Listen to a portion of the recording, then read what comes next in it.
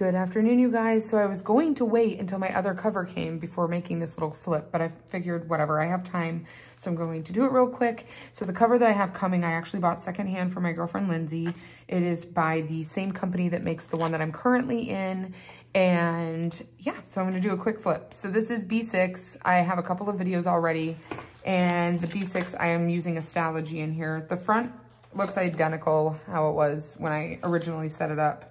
Pretty much. I just have a couple of things tucked in here in the front pockets, mostly sticky notes, and then a couple of little odds and ends. I did change things up. I still have the 2020 calendar in the front. I will be printing the 2021 and putting it just kind of on top of it, or putting it in where January starts. Haven't decided yet. So in the beginning, so this first page just has a couple of bills and I check them off as they're complete. It's kind of my waiting on section. And then these are from SM Plans. These are her printables that she offers for free. I then have the forward planning. So these are what I decided I'm going to use for forward planning. These are SM Plans week on one page. I just print them and then I tip them in with a roller adhesive. So everything going forward, I will show you that section in just a second, will be on the week on one page. So sometimes I do a weekly and then I jump right into my dailies. I'm kind of flipping fast because I do journal at the same time. So usually time related things go on this side, to-dos on this side. Doesn't matter, I change it up every day. I do something different. So there's another weekly, more dailies, journaling. I let my kids color in here.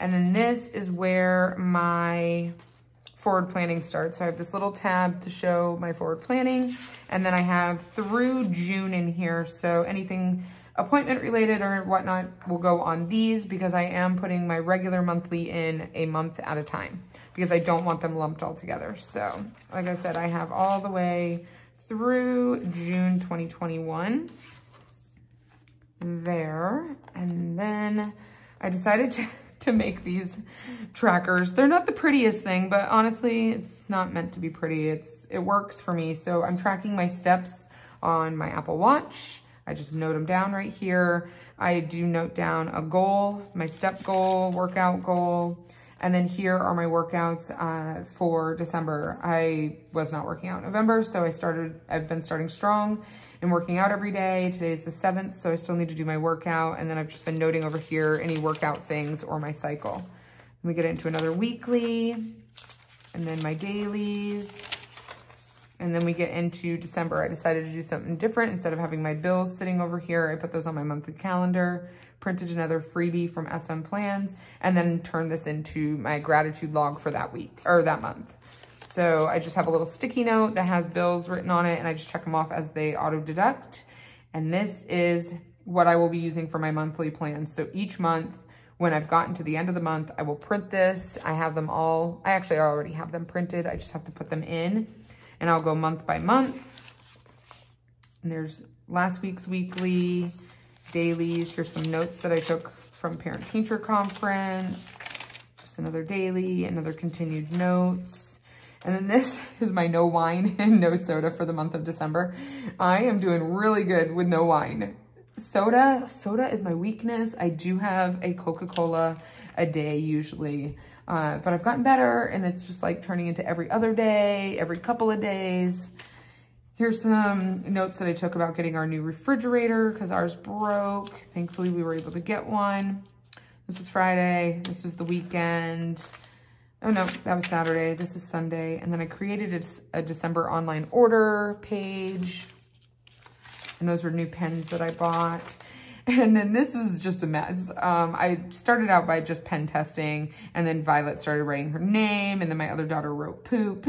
And I'm just going with it. I had already written out my weekly plans, and then they colored on it. And I'm just not going to change it. I'm gonna leave it alone. This back page just had a lot of bleed through, so I was going to just use it as a pen testing page, and I'll just put a little sticky note, like a little tab sticking up so I know it's there. And then this is the start of Monday. I just started my running to-do list, and I haven't really done much for today. In the back section, I do have, okay, so notes section, there's just too much in here I don't want to show. I have like contacts, podcast, a couple of addresses, some information, another pen testing page. And then I get into my holiday shopping stuff. I wrote down everything, how much it was.